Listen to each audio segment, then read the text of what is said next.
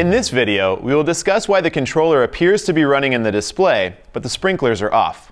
If the controller display shows a station running, flashing sprinkler icon, or arrow pointing towards running, it sounds like the controller is doing its part. Maybe the water has been shut off at the zone valves. Go to the zone valve and turn the solenoid a quarter to a half turn counterclockwise.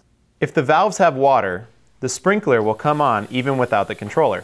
If the sprinklers turn on manually by twisting the solenoid, then the next step is to check for the proper voltage. Turn the dial to the manual station position. Station runtime will flash on the display. Use the arrow button to move to the desired station. You may use the plus or minus button to select the amount of time for the station of water.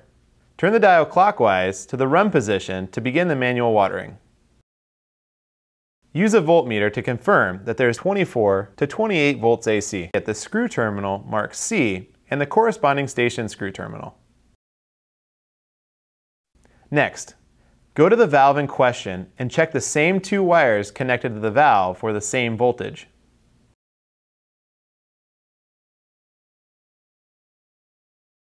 If there is no voltage or low voltage at the valve, you may have a damaged wire or bad connection from the controller. If you have the necessary voltage at the valve, then the solenoid may need to be replaced. If you need a new solenoid for the valve, Hunter makes our products and replacement parts available through our network of authorized distributors.